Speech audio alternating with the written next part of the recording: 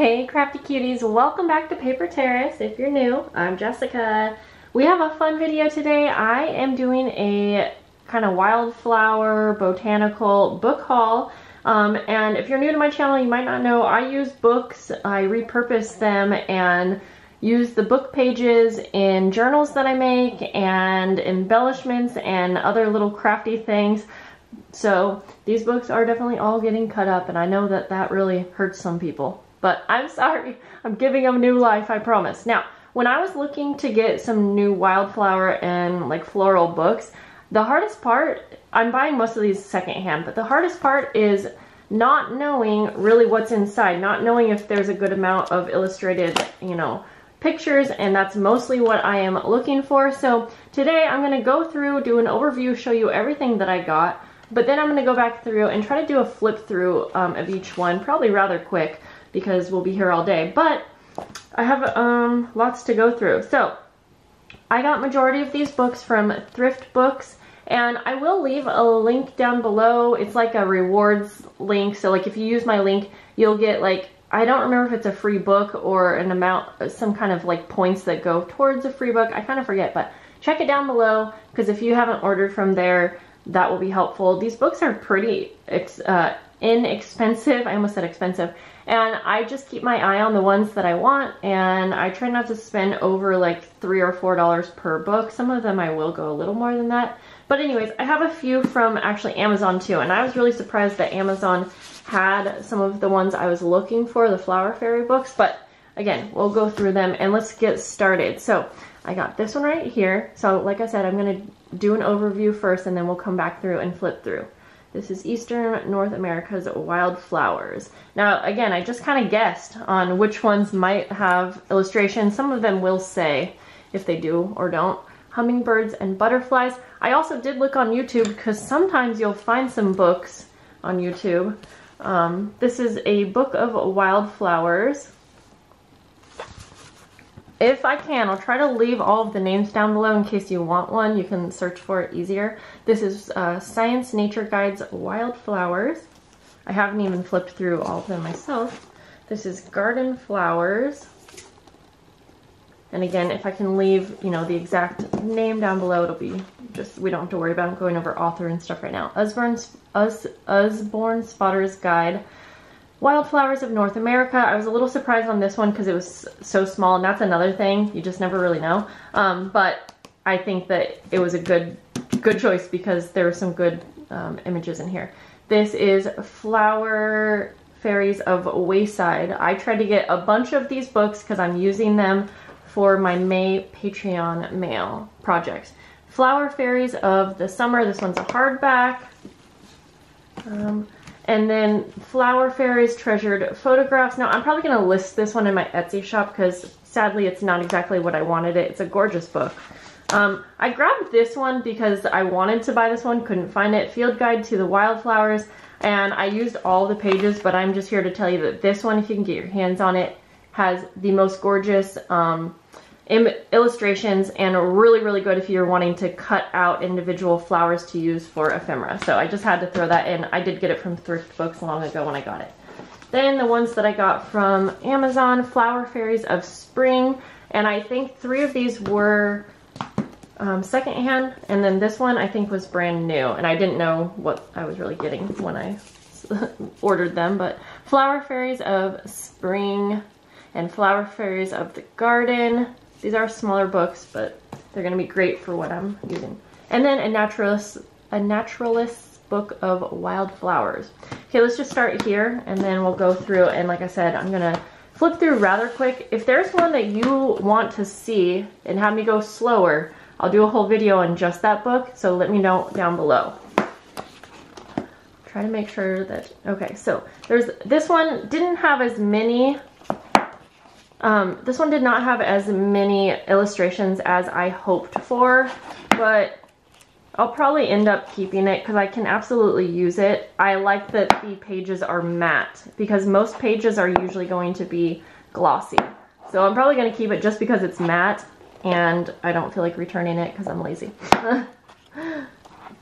I do prefer secondhand books though, especially if I'm going to be cutting them up, but I do like these types of pages here. So I'm gonna go just a little faster, but that way you can hopefully see. So, I mean, yeah. There are some really pretty images, so I do think I paid maybe more like $8 for this one. And I can't be sure. I'm just pretty sure that it was closer to $8. It was more. It was more expensive, and that's probably because it was a new book also. But I was kind of just wanting to test out buying books on Amazon, and I didn't know at the time that you could also buy used books. Okay.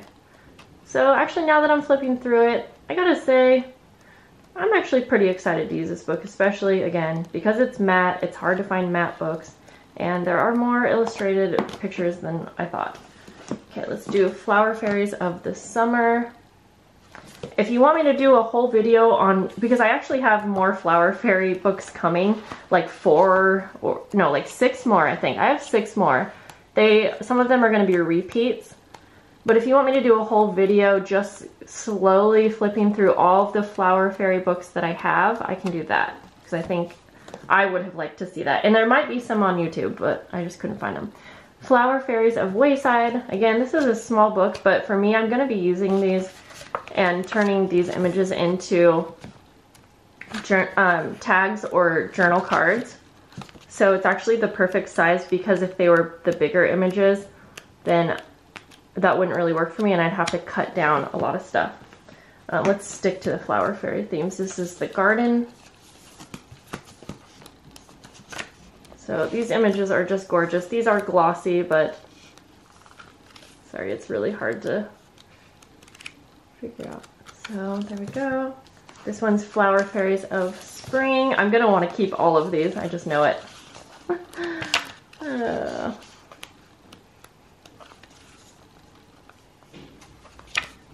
So pretty.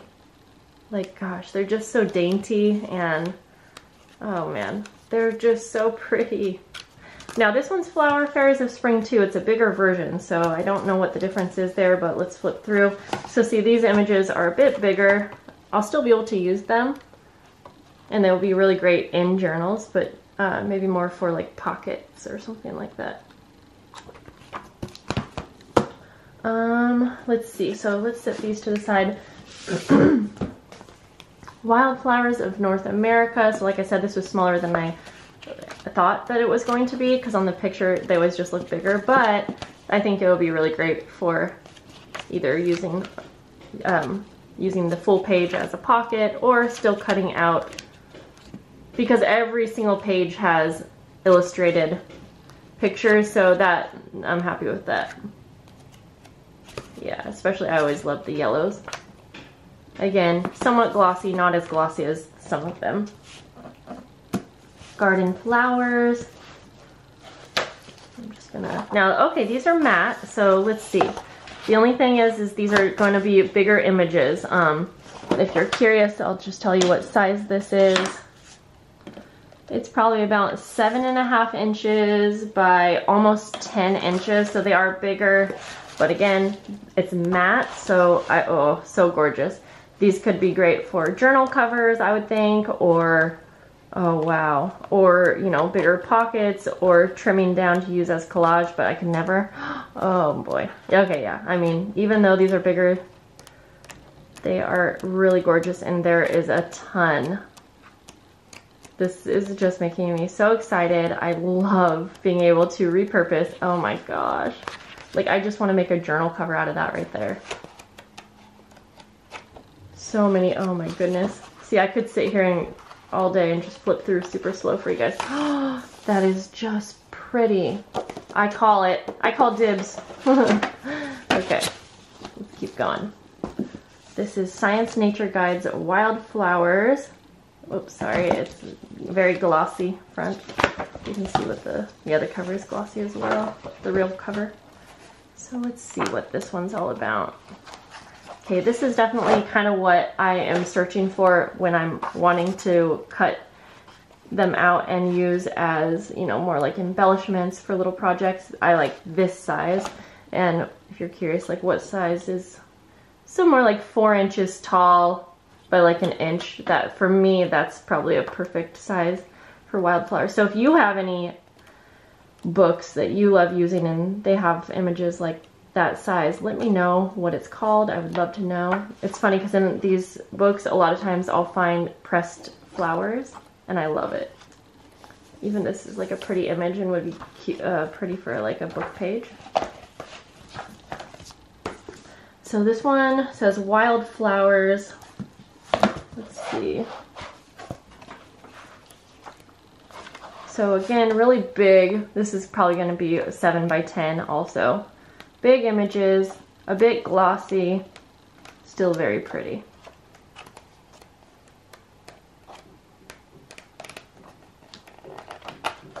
Okay. I think I just went past a page I really liked. But yeah, I love the daisies, or I guess that's chrysanthemum, actually.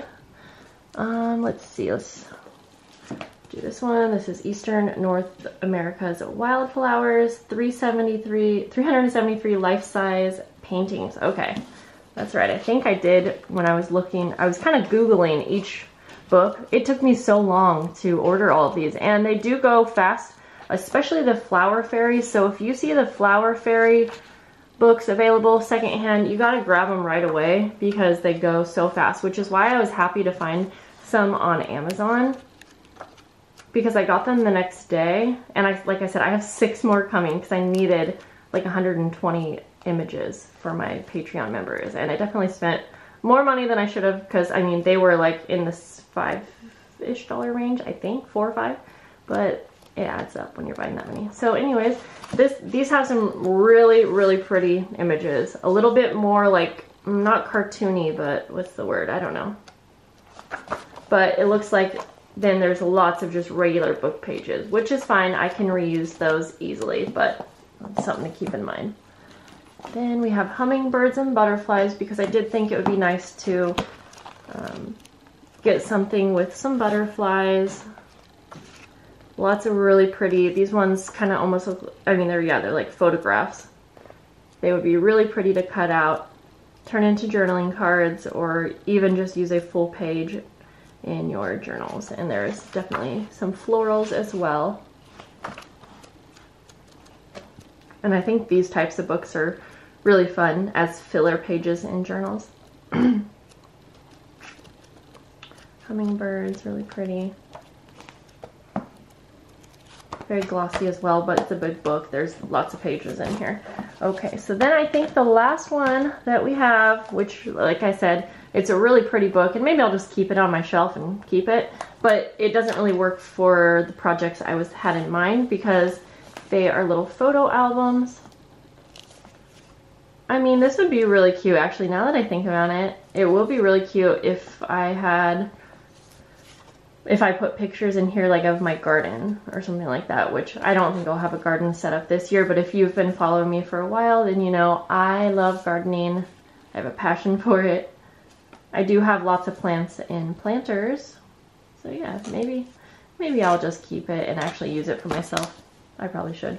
So that's everything. I hope this video was helpful to you guys. Again, please just request anything that you would rather have me do a full video just on that book. I'll go through each page for you.